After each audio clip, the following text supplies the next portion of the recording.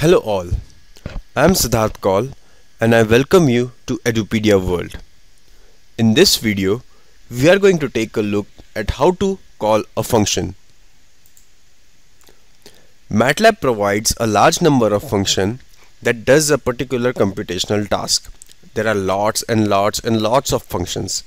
These are equivalent to subroutines or methods that are available in other programming languages. In this video, I am going to demonstrate how to call a function by using a function size. Size is a function that returns the number of rows and columns of a matrix.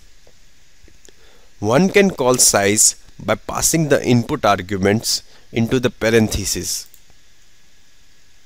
As you can see, it returns an array as an answer. We can store this answer in a single variable, like for example my size, or we can store them in separate variables as row and column, as you can see. Other basic functions include display, that displays the inputted argument.